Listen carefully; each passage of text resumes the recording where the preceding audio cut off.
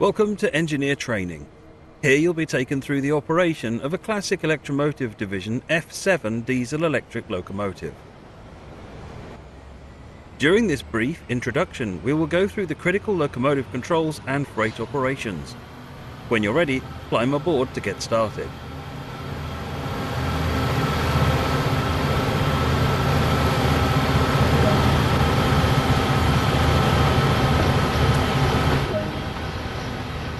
Take a seat in the engineer's position. This is where you'll be spending most of your time. The fuel pump will need to be closed to allow fuel to reach the locomotive.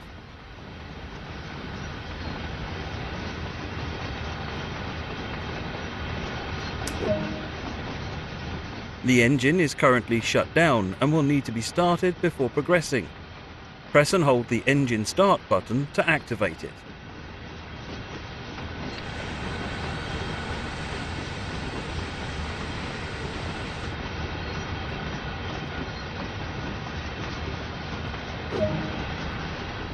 The isolation valve is currently in the start position.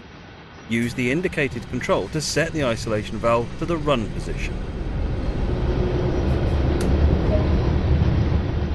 The rotair valve allows the operator to set the brake mode to match the required operation of the locomotive. For the lead locomotive of a long train, use the freight setting. For the lead locomotive of a shorter train, use the passenger setting. If the locomotive is a trailing locomotive, use the appropriate freight or passenger lap setting. If running as a light locomotive, the passenger setting is recommended for rapid brake response. The reverser determines the direction of travel. The transition lever is used to control the flow of the electrical current to the traction motors, which is set based on the movement the locomotive is currently performing. As we are performing switching duties around a yard, we will need to set the control to series parallel shunt. Do this now by using the indicated lever.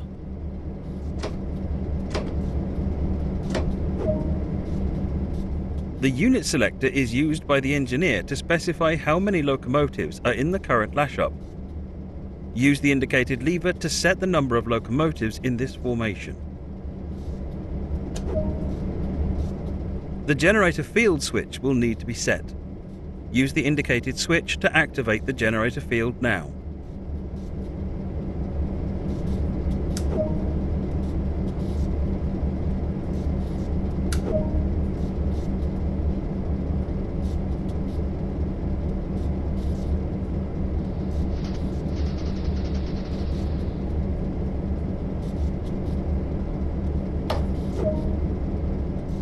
For this introduction, we will be performing switching duties and handling the loading of hoppers. You are now ready for service. Using the throttle, apply a small amount of power to get moving.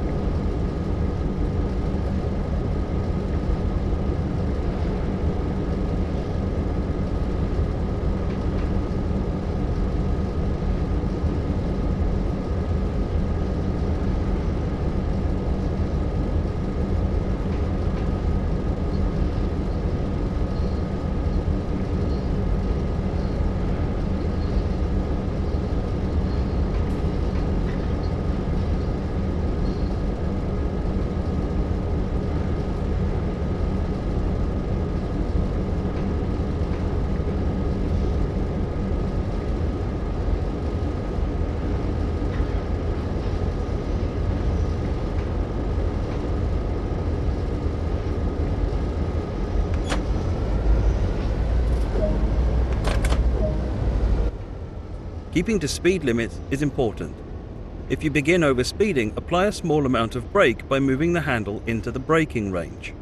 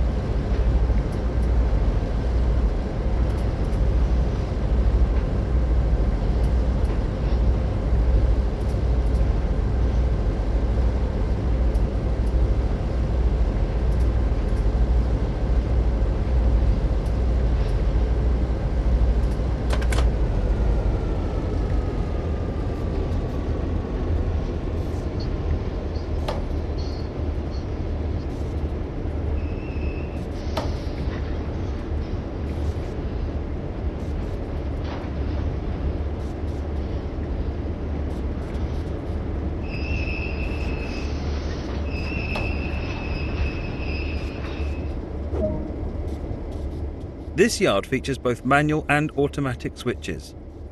The manual switches will need to be set on foot before departing. Climb down now and make sure the switches are set to the correct position.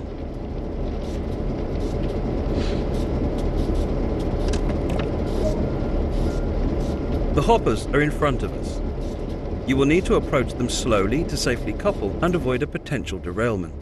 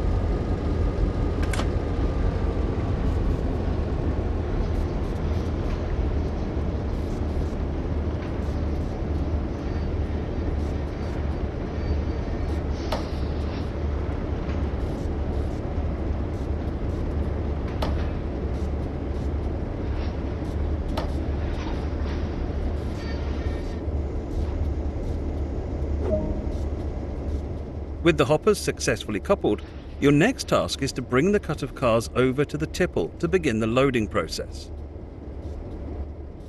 When loading hoppers, you need to keep to a slow and controlled speed to allow the loader to correctly and safely load the hoppers.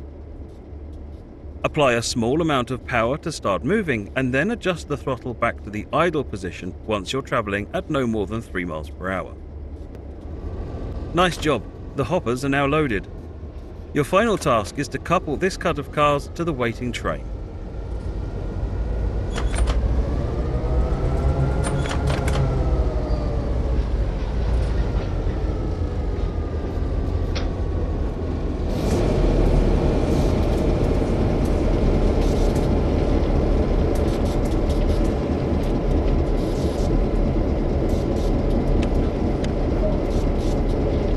You will need to contact the dispatcher before you can leave the yard. Contact the dispatcher and ensure you're given clearance before proceeding.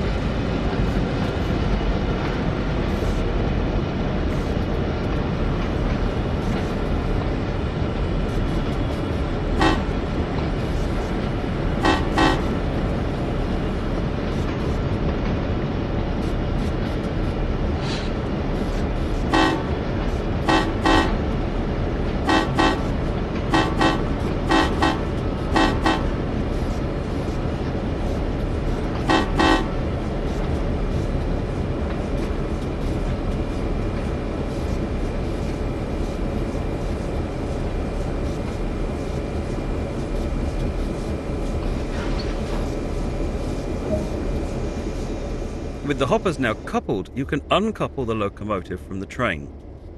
Use the cut bar on the rear hopper to uncouple the hoppers from this locomotive.